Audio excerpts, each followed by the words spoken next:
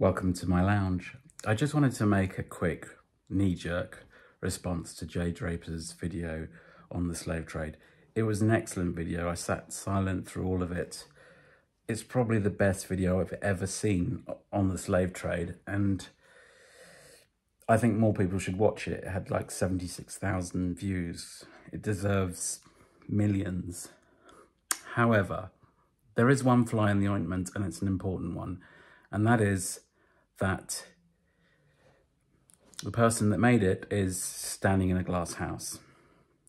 And I say this because the next video that came up, recommended to me by YouTube, was actually a TikTok video. Now, TikTok is a Chinese company, and if you know about China, you'll know that China has a terrible human rights record, and it really matters because the young lady that made this video cares deeply about human rights. She also cares about what people in the future might think looking back on us and what we were focused on and what we didn't care about. And you will find that most people in this country don't think much about China, don't know much about China, and what they do know is a little bit hazy and a little bit confused. They tend to think, well, you know, we shouldn't really be criticizing China too much because we have our own problems. And that might be her position. But if that's the case, then maybe we shouldn't care about the slave trade because the past is a different country. So let me tell you a little bit about China, because I actually lived there from 2005 for 8 years on and off, and I got to know the place really well, particularly what the Chinese care about, why they are the way they are, and what they're doing. And they have a hegemonic agenda. They want to dismantle the Western world order. I realise that many people, particularly on the left in this country, sympathise with that agenda, perhaps secretly, and maybe that would be okay. There's no particular reason why, you know, we should always be on top, as it were. Empires rise and fall. But the trouble is that China is showing no signs of becoming a democracy, or indeed improving its human rights record. It's in fact getting worse. And in China, it's always been the case that you can be made to disappear without your family knowing where you are, and held in detention indefinitely and tortured, and possibly given life-changing injuries. And this is because there isn't separation of powers in China. There isn't justice as we would see it. But also, China has a problem with its frontier regions.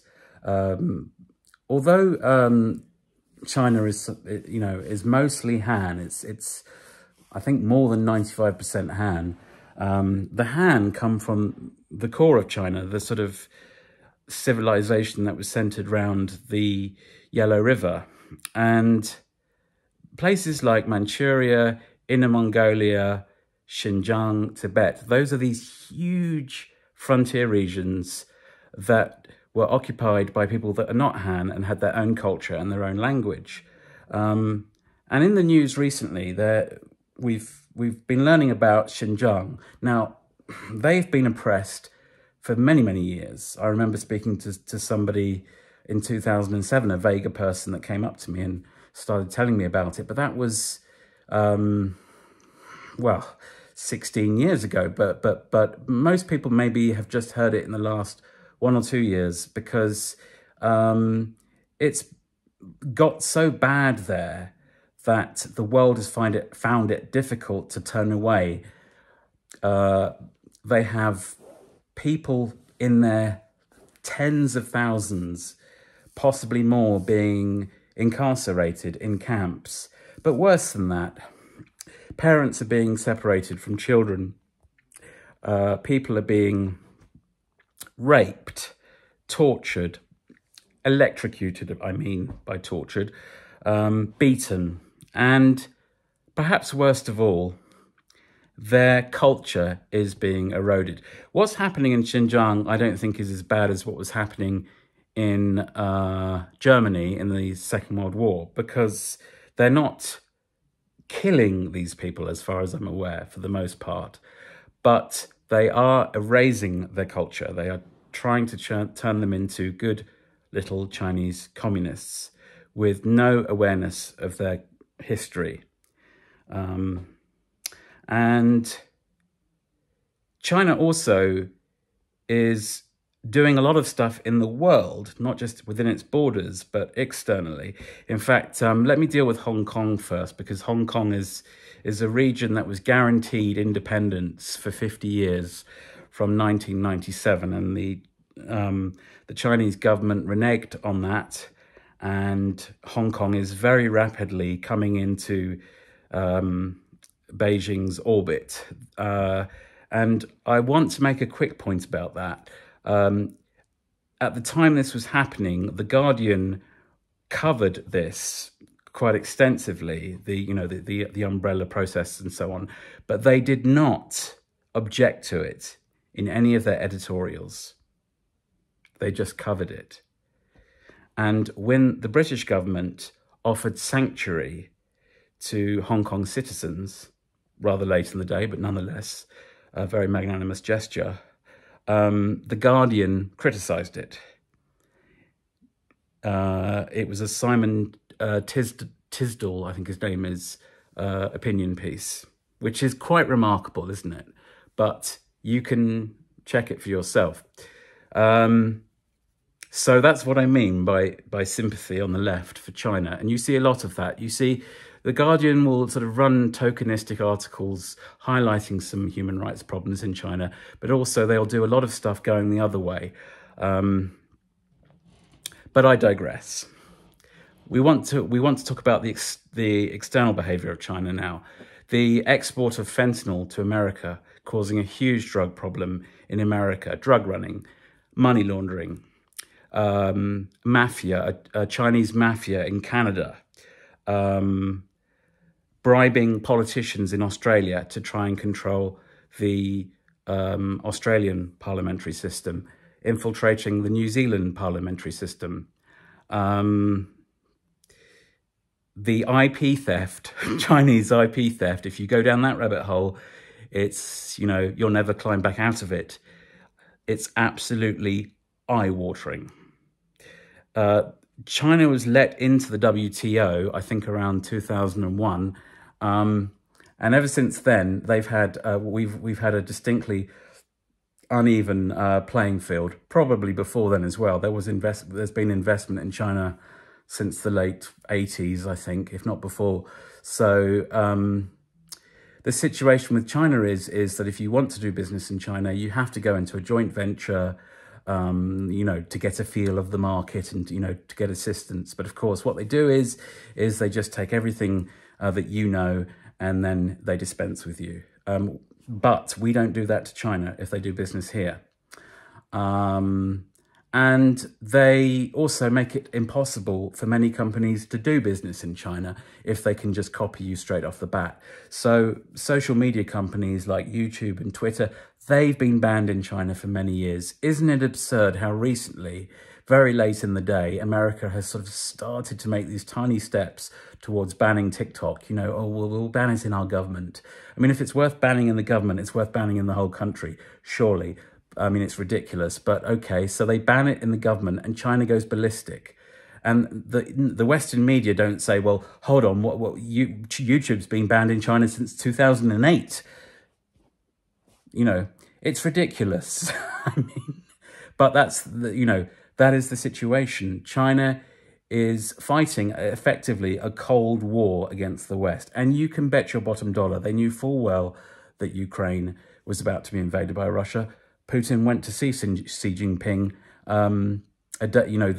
just before it happened. And also, the Chinese foreign minister was effectively talking about it in December when Russia started to surround Ukraine, not directly, but saying how Russia and China had an unlimited friendship. They were going to be, standing shoulder to shoulder against Western hegemony. So we in the West have a very real problem with Iran and Russia, certainly, but primarily with China. However, I appreciate that this lady probably does not care about that so much. But if you really care about human rights, there is no way that you would have TikTok on your phone. There's no way that you would help to enrich China. Because if you are enriching China, you are helping it to prosecute its war. You are helping it to grow economically.